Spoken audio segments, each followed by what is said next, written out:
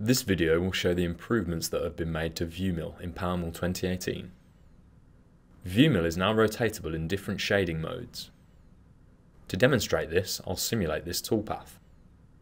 In the Simulation tab, start a ViewMill simulation. Notice that there is now a Mode and Shading selector. In Mode, select Rotatable, and then in Shading Options, I'm going to select Plane to start with. Starting the simulation and moving my view doesn't stop the simulation. I can also pause, switch shading mode, and then continue with simulation. ViewMill will also shade collisions between stock and holder in red, easily identifying problem areas.